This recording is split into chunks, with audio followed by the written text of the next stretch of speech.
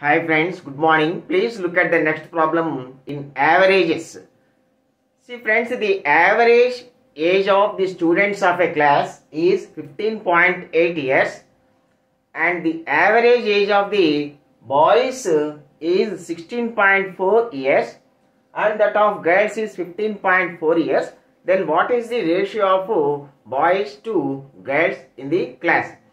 Friends, this is an easy problem. This problem can be solved by rule of alligation.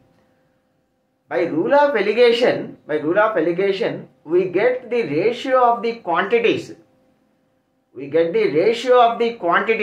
That is, how many girls are there, how many boys are there. So number of boys and number of girls. That is quantities ratio. So what rule of alligation says? Two different qualities of things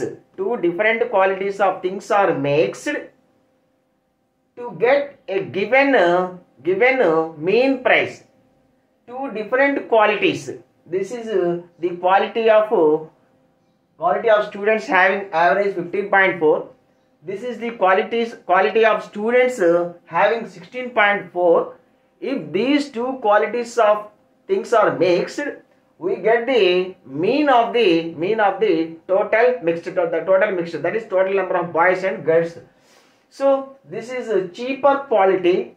This is dearer. This is called mean. So now by rule of alligation is quantities ratio. That is number of girls is to number of boys. Number of girls is to number of boys is equal to this minus this, 16.4 minus 15.8 by this minus this, 15.8 minus 15.4. This is equal to 0.6 by 0.4.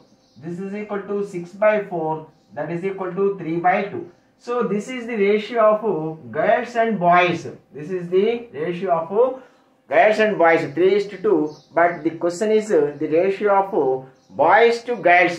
So the ratio of boys to girls is equal to 2 by 3. That is equal to 2:3 is your answer, friends. Okay friends, thank you. Have a nice day.